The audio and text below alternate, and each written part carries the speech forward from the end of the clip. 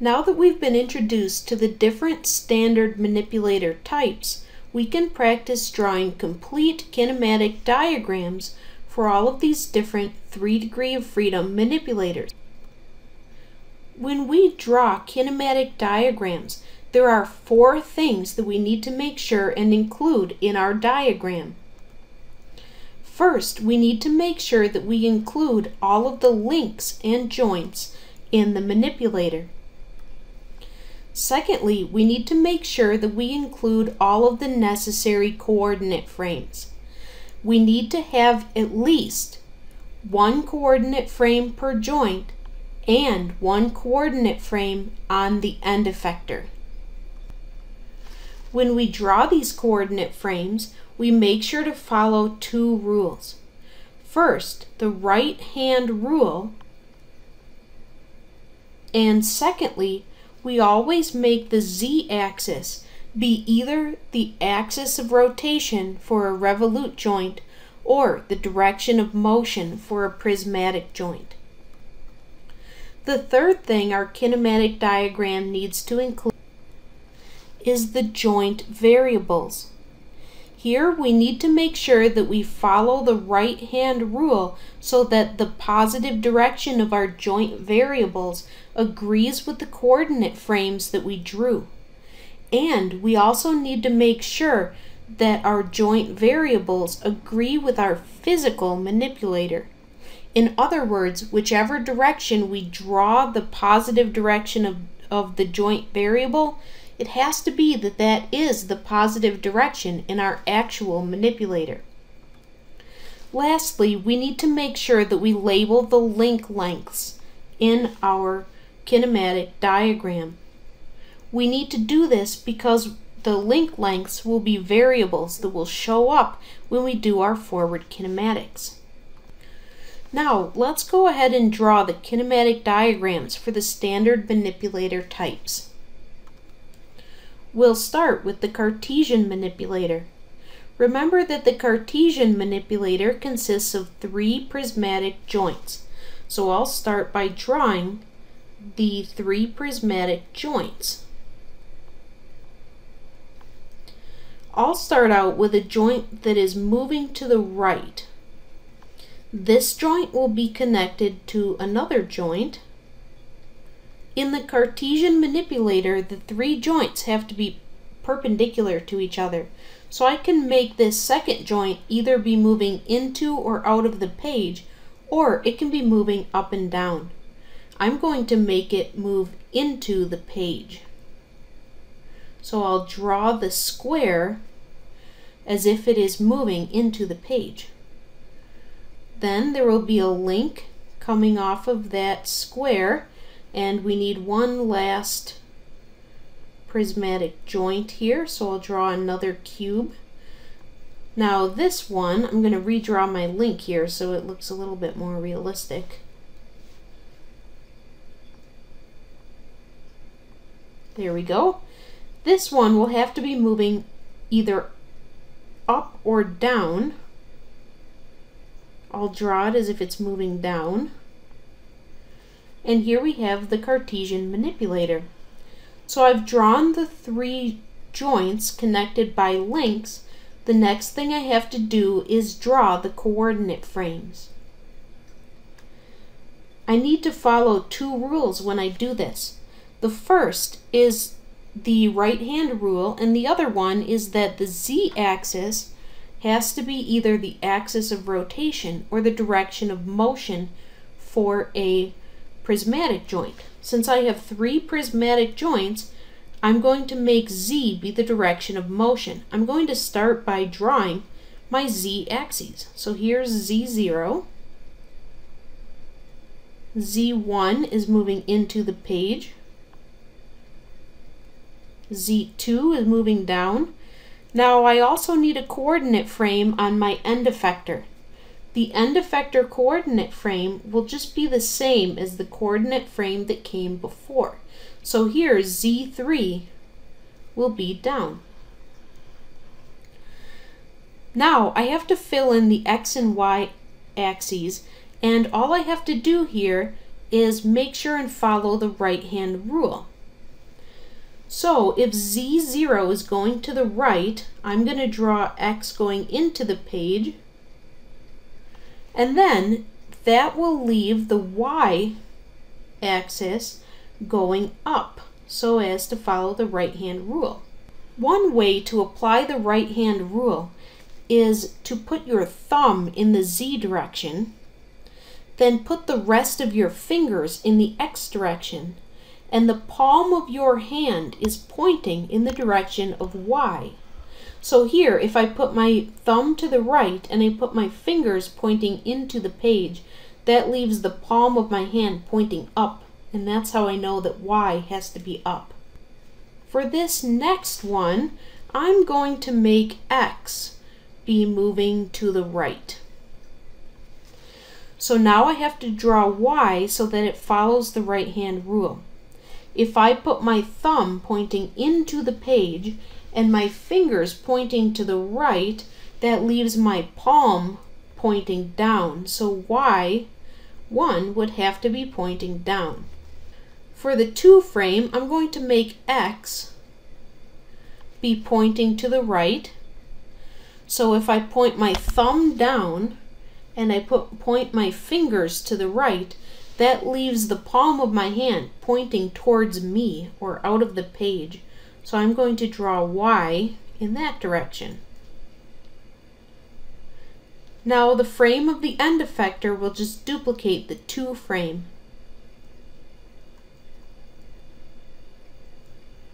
So now my kinematic diagram has the links and the joints, and it has the coordinate frames. I still need to label my link lengths. And I just start labeling those link lengths. I use the letter A, and I'll number them starting at either 0 or 1. You can do it either way. And we just have to make sure that we put a variable on every link length.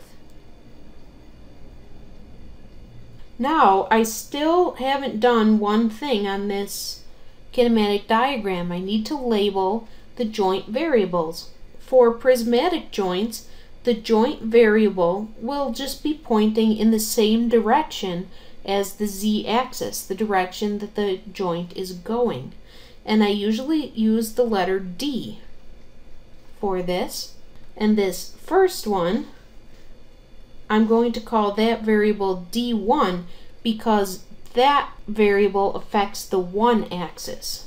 Here's D2, and then D3 will be pointing down. And this is our complete kinematic diagram for the Cartesian manipulator. Next, let's do the kinematic diagram for the Spherical manipulator. A Spherical manipulator starts off with a revolute joint like that, and then there's another revolute joint connected to it, and finally there's a prismatic joint which moves down. So now I'm going to draw the coordinate frames on this. I need to have 4 frames here because I need 1 for each joint and 1 for the end effector. I'll start by following the rule that says that the z-axis has to be either the axis of rotation for a revolute joint or the direction of motion for a prismatic joint. So Z0 has to be either up or down because that's the axis of rotation. Z1 also has to be either up or down because that's the axis of rotation. And Z2 also has to be up or down because that's the direction of motion of the prismatic joint. My end effector coordinate frame just copies the frame before it. So Z3 will also be down. Now I have to fill in X and Y. And I have to do this in such a way that the coordinate frame follows the right-hand rule. So for this first one, I can pick x to be any direction I want. I'm going to pick x to be to the right, and then I'll use the right-hand rule to figure out where y is. So if I point my thumb up in the z direction and I point my fingers to the right, that leaves the palm of my hand pointing into the page. So here's a axis pointing into the page. And to make things easy on myself, I'm going to use the same approach on this next joint.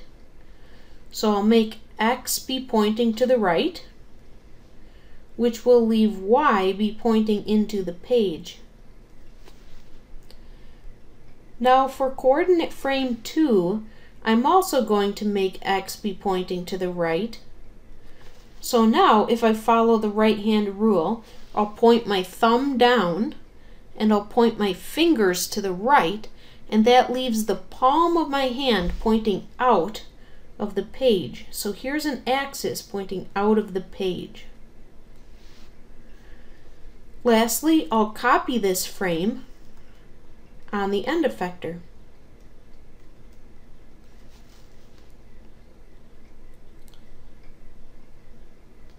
Next, I'll draw in my joint variables. I have to make sure to follow the right-hand rule here.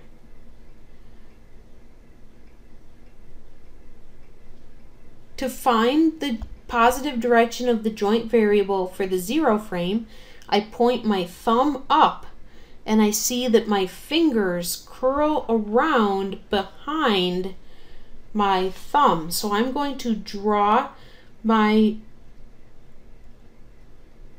direction of the joint variable following the back of this cylinder, and I label that theta 1. I call it theta 1 because it affects the 1 coordinate frame. I'll do the same thing for this next joint. When I point my thumb up, my fingers curl around behind my thumb. So I'll follow the back of this cylinder to show that this is theta 2. Lastly, the displacement variable for this prismatic joint is going down. We'll call that D3.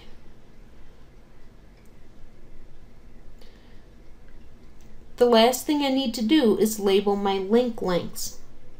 And I'll just start out at 1 and label each link length as a different variable.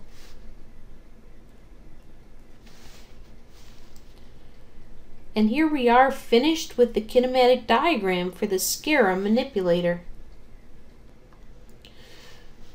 As one last example, let's draw the kinematic diagram for the spherical manipulator. A spherical manipulator starts out with a revolute joint like this, and then there's another revolute joint on top of it, but the axis of rotation is at a right angle from the first one. And then the last joint of the spherical manipulator is a prismatic joint that's moving out like that.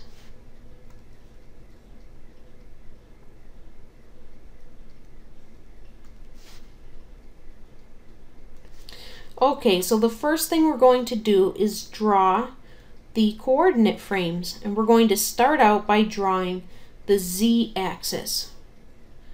For a revolute joint, the z-axis is the axis of rotation.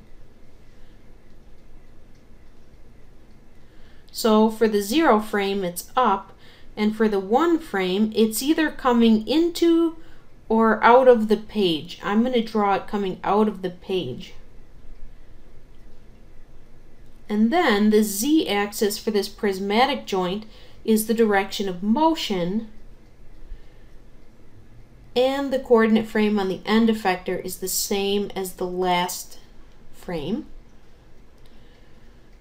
Now I'll fill in x and y. X is a free choice, so in this case I'm going to draw it to the right. Then to get Y, I have to follow the right hand rule. So if I put my thumb pointing up and my fingers pointing to the right to match X, the palm of my hand is pointing into the page. So I'll draw the Y-axis going into the page. Now for this next frame, I'm going to make X be going to the right. Then I have to follow the right hand rule. So I point my thumb coming out of the page.